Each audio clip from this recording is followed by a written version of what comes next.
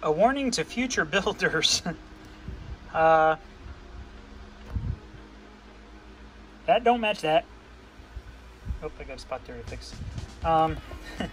So, this morning I unwrapped the fretboard. Yeah, this morning I unwrapped the fretboard. What I should have done was taped up to the actual fingerboard. But no, what I did was I covered the binding. Now I have to yellow the binding. There's a month's worth of True Oil on here. So I got some ambered shellac that I'm going to hope will cover that. We will have to see. Let's hope this comes out. We're going to do a test with some shellac. Pretty dark stuff. I've never used it before, so hopefully I get the result that I want. Oh my goodness, this will be perfect. Being super duper duper duper duper duper careful. I did get a little bit on the last fret there, but I have some new, where'd I put them? I bought some new micro mesh. I bought some new micro mesh things to help with that. So, just a little blot on. Throw this away. Doesn't smell too bad either.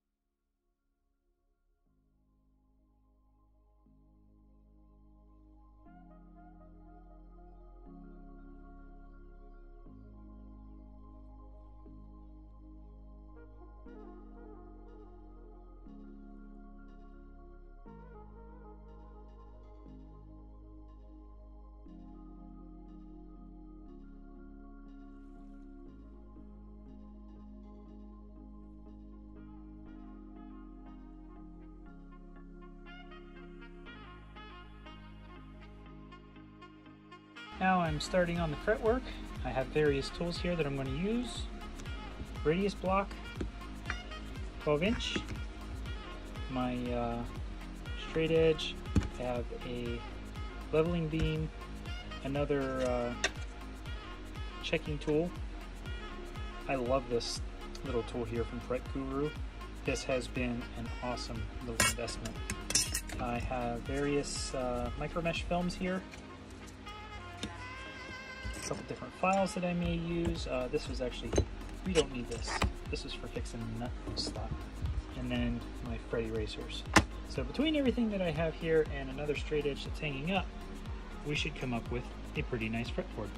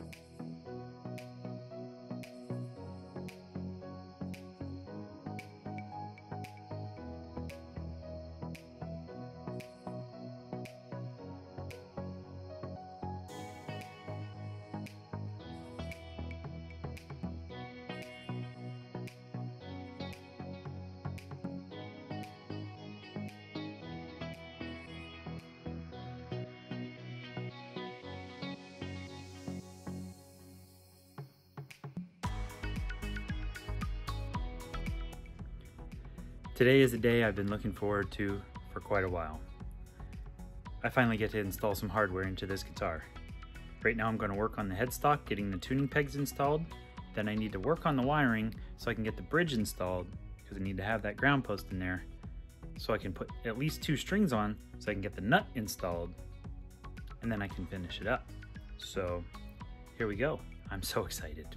Tuning machines are now installed and everything's lined up perfectly. Now I need to work on, I'm going to remove the guitar from the bench, work on putting the wiring together so I can get it into the body, because I need to ground this post here so I can run strings, or so I can put everything in so I can run strings to install my nut. And since when I received my last shipment from StewMac, they were kind enough to give me this template box. I'm going to use it to set up my wiring. Now I've got the finished product ready to go in the guitar. I'm going to clean up my workbench, put the guitar back up here, and get ready to press in the bushings.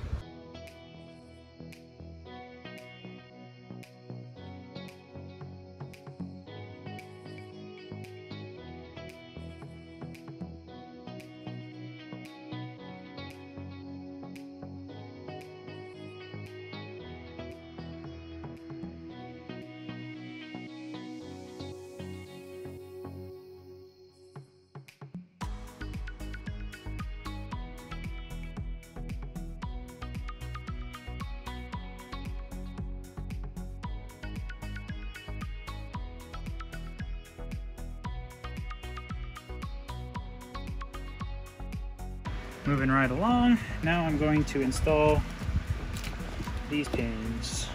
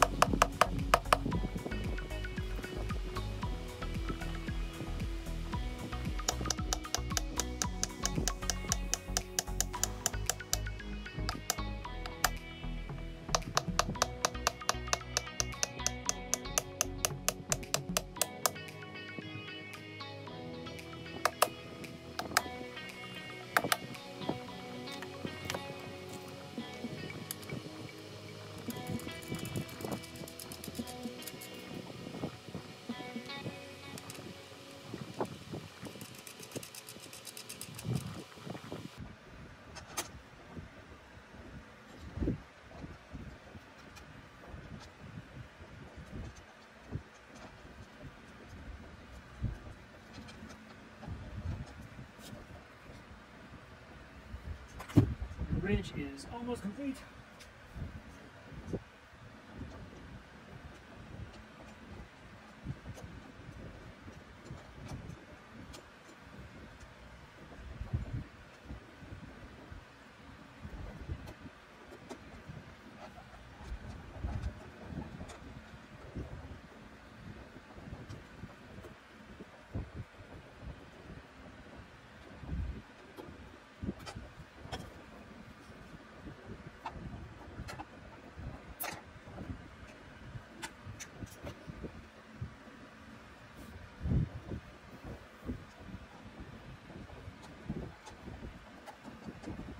Quite an interesting setup. It's an XGP curved guitar bridge, and then the XGP, or yeah, stop piece, and the XGP bridge. Now I can put 2 strings on it to line up the pickups and the nut. Oh, what a project this has been.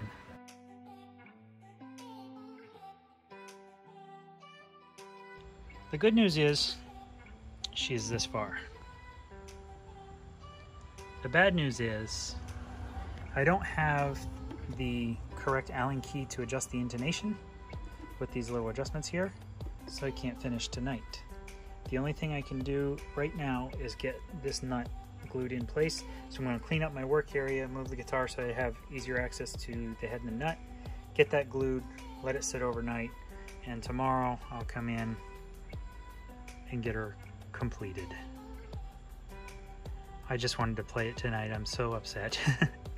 But hey, stuff happens.